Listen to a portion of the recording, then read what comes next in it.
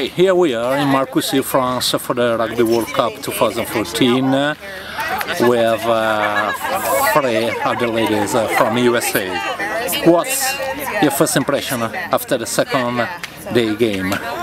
Well, of course we're excited about the result, the winning that we had. It was a really great game. Kazakhstan also gave us a lot of pressure, and they scored the first try, so that was pretty tough in the first half of the game.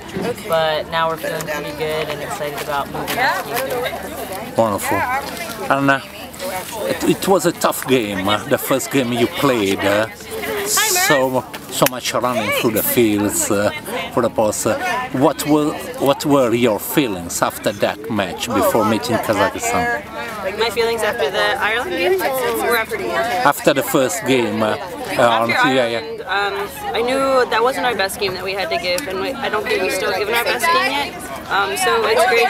We had some great stepping stones to take away from Ireland and bring in the Kazakhstan game. And I think that the game we slowly implemented them so we could play quicker and play our style and structure.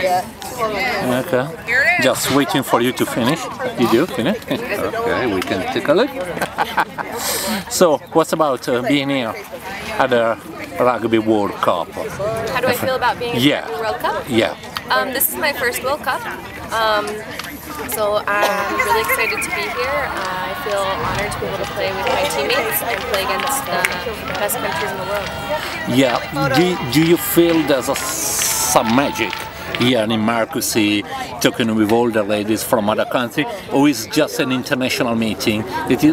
Is there any difference between an ordinary international meeting or competition? I think that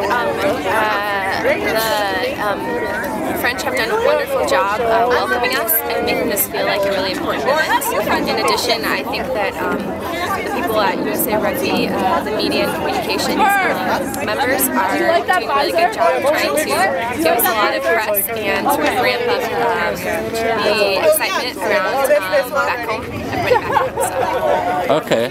Ladies, thanks a lot for your availability. All the best for the rest of your tournament.